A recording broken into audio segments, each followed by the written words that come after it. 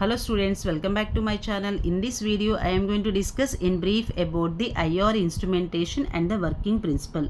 Generally, Fourier transform IR spectroscope, that is FTIR, is used to measure the vibrational and rotational transitions of diatomic molecules, especially in the gaseous phase.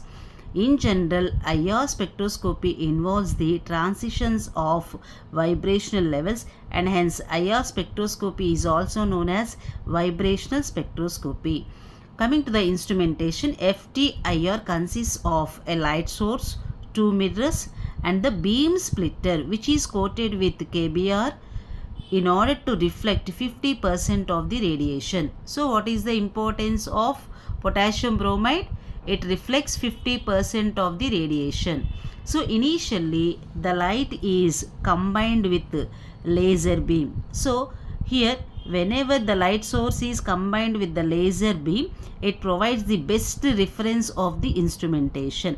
So initially whenever the light source falls on the beam splitter, it is capable of splitting the radiations into two identical halves having the same intensity.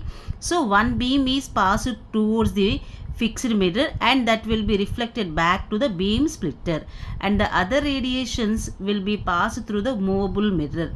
So with the help of movable mirror which can be moved, so it provides the path difference between the radiations obtained from the fixed mirror and the movable mirror.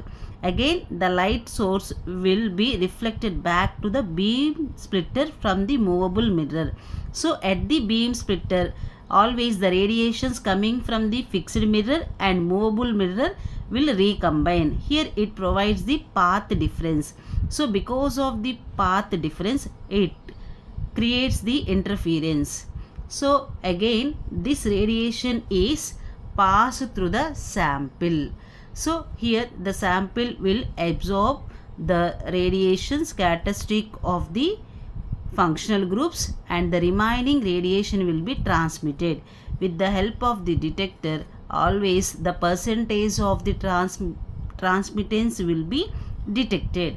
Automatically a graph will be drawn between the wave number and the transmittance. Always in the IR region, it gives inverted sharp peaks.